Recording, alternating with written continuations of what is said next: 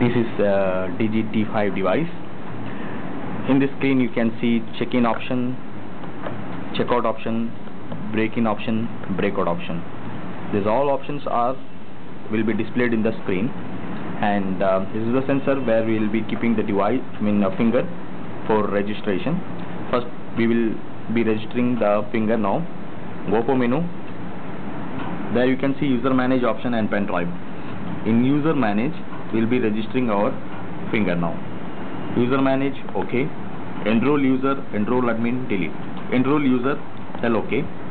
Enroll fingerprint, enroll password, fingerprint and password, or you can see RF card also. But we will be registering in the finger option only. Okay, fingerprint. Okay.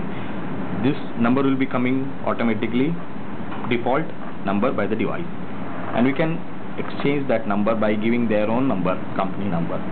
But we will be registering in this one as 01.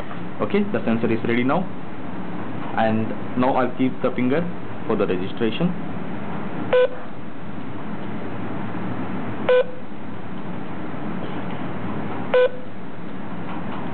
Yeah, now I will be saving the finger log. I'm generating one more backup finger.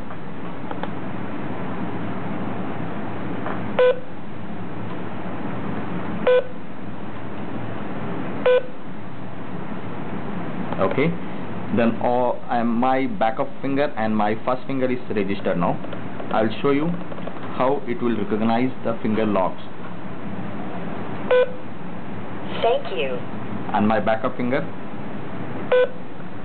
Thank you. Okay, and there is a method to connect the device. One is network option, TCP/IP, and one other is serial port, and this is the power.